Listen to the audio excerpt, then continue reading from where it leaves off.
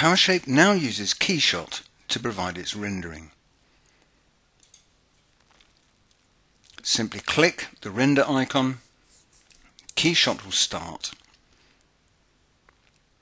Set the scene as you wish, and then simply drag and drop materials from the library onto the model. So in this case, we're going to use a metallic paint.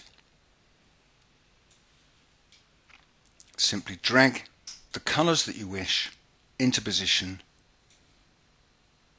and drop them on the relevant surfaces. All the faces of your model that are in the same material in PowerShape are automatically connected together,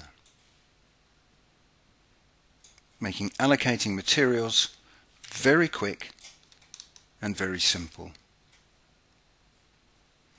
When you're happy with the finished image, click the render icon, choose the size and the output format, and then simply press the render icon. And here is the finished image, which took a little over 1 minute to produce.